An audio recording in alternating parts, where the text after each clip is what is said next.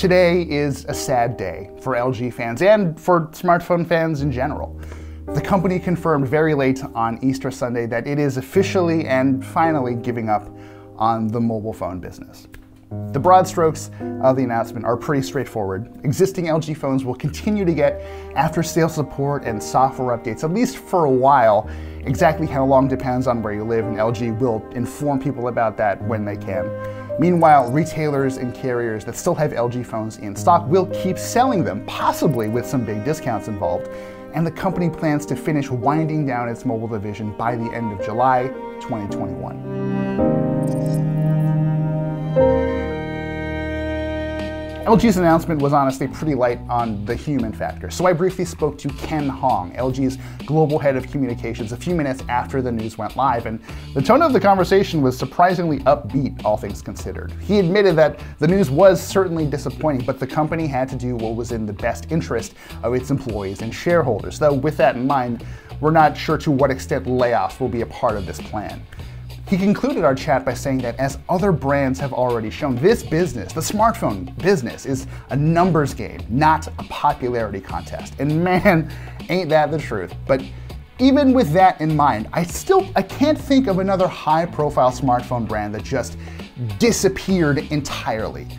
After its disastrous deal with Microsoft and Windows Phone, Nokia continued as a company purely focused on networking equipment, but it granted HMD a license to develop and sell Nokia smartphones. They're pretty good. You can go and buy one right now.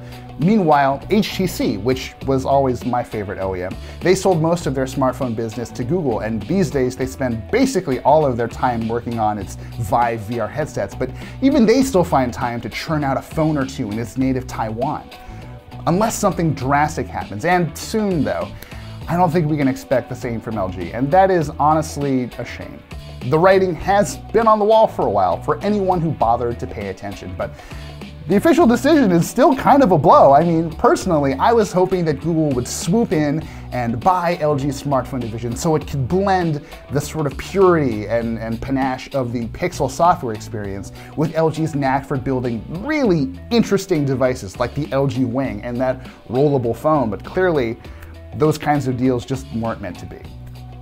LG has never been the biggest, most important smartphone maker out there, but I have long believed that more competition is better for all of us. It forces smartphone makers to innovate faster and to make those innovations more affordable. And for the longest time, I guess I just sort of assumed that a company as big as LG and with LG's resources would stay in the game indefinitely. So I guess time really does come for us all. But instead of being glum about it in my basement like I just sort of naturally am, let's instead take a few moments to remember some of the truly great and truly wild phones LG has made over the years. To start, I want to get a little personal. Before I worked at Engadget, I worked at a website called TechCrunch, and before that, I sold phones at Best Buy in college, and a lot of them were LG's. If you could have your perfect cell phone, what would that do for you? The ones that most quickly spring to mind are devices like the LG Envy series and the LG Voyager, both of which introduced a generation of mid-2000s teenagers to the joys of texting on tiny physical keyboards. If you weren't around at the time, please just take my word for it. These things were everywhere, at least in the US. The first LG smartphone that really caught my attention was the LG G2, which paired great specs for the time with a beautiful IPS screen, which at the time were relatively uncommon, and more important to me at least, had volume and power buttons on the back. It's 2021, and I still want a smartphone maker to do this. And sort of on a related note, the LG G2 Mini, that phone's sort of tinier sibling, that was the very first phone I ever gave the hands-on treatment to when I was starting out at Engadget, so kind of a bit of personal history here. Before long, LG was tapped to make Nexus phones for Google, including the Nexus 4, the Nexus 5, and finally the Nexus 5X. If you don't remember, these phones were relatively cheap and were best known for their pure Google software experience, so they definitely also came with some distinct quality control issues. I remember loving my plasticky, squarish Nexus 5 and using it right up until it got stuck in a boot loop like so many other LG phones of that generation did. Still, some of the things LG and Google cooked up for their last collaboration, the Nexus 5X, like that rear-mounted fingerprint sensor, that stuff would become a hallmark of the Pixel smartphone line when it debuted a year after the Nexus 5X. Any list of impressive LG phones has to include the G5, the world's first truly and properly modular smartphone. If you wanted physical controls for the camera or a dedicated digital to analog converter for better music quality, you could have it whenever you wanted. You just remove the battery, snap off the chin, plug in the accessory you needed, plug the whole thing back into the phone, and then turn the phone back on again.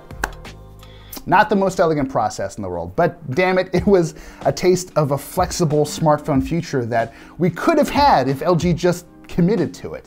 Oh, and I would be remiss if I didn't mention the fact that the G5 was the very first phone I ever used with two rear cameras, a standard and an ultra-wide. And these days, that's basically the bare minimum for a modern smartphone. LG was right there at the beginning. The G5 probably represented LG at its most weird, but the years that followed still had plenty of memorable moments.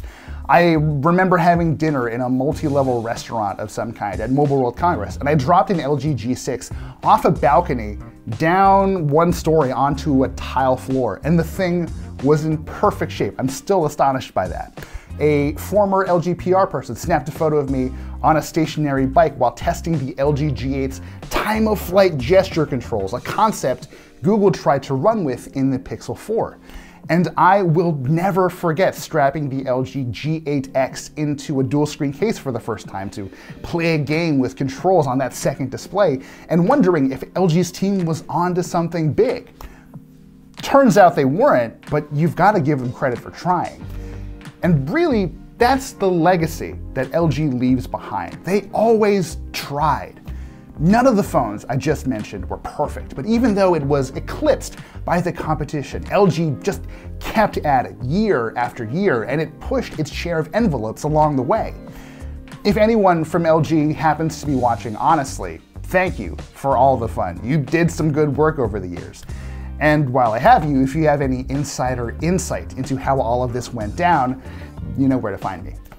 For everyone else watching, thank you so much for spending a little time with me to eulogize a company that has actually come to mean more to me than I actually ever noticed. For everyone else, thank you for watching and spending a little time while I reminisce about the good old days with LG. We'd love to hear about your experiences and your favorite LG phones of the past, plus any feedback you have about this video. Leave it in the comments below. We really appreciate your support. We'll see you next time, and seriously, pour one out for LG today if you can. Phones these days do so much more. Internet, emails, camera, GPS, text messages. They're really your lifeline to so many things. The biggest thing for Best Buy Mobile is that you can look at AT&T, Verizon, T-Mobile, and Sprint. We're very familiar with the activation systems, the features, the pricing, the plans. We're able to